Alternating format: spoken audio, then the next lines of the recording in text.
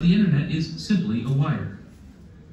The internet is useful because two computers connected directly to this wire can communicate. A server is a special computer connected directly to the internet, and web pages are files on that server's hard drive. Every server has a unique Internet Protocol address, or IP address. Just like a postal address, IP addresses help computers find each other. But since 72.14.205.100 doesn't exactly roll off the tongue, we also give them names like Google.com, Facebook.com, or SecurityCatalyst.com. So this is how it works. Your computer at home is not a server because it's not connected directly to the internet.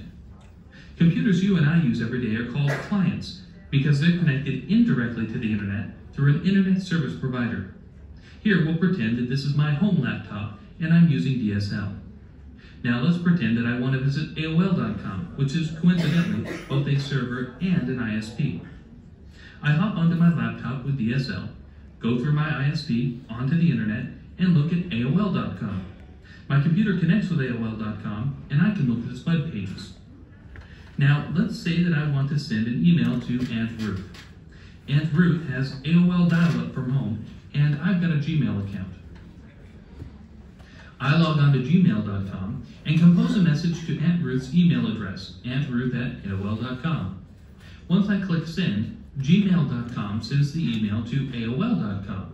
The next day, Aunt Ruth dials into AOL servers and retrieves the email. Whenever an email, picture, or web page travels across the internet, computers break the information into smaller pieces called packets. When information reaches its destination, the packets are reassembled in their original order to make a picture, email, web page, or tweet. Okay, so imagine you're at work sitting next to your boss, and you're both surfing online. Your boss is doing market research, and you're updating your Facebook profile. You're both sending packets back and forth over the internet. But what's to keep your packets from accidentally ending up on your boss's screen? That could be embarrassing. The solution to that problem is IP addresses and routers. Everything connected directly or indirectly to the internet has an IP address. Everything. That includes your computer, servers, cell phone, and all of the equipment in between.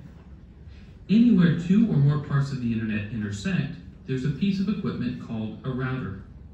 Routers direct your packets around the internet, helping each packet get one step closer to its destination. Every time you visit a website, upwards of 10 to 15 routers may help your packets find their way to and from your computer.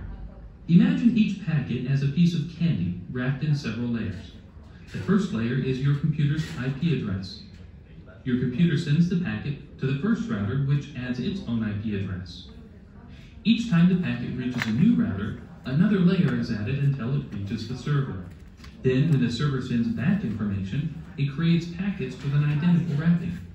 As the packet makes its way over the internet back to your computer, each router unwraps a layer to discover where to send the packet next until it reaches your computer and not your boss's.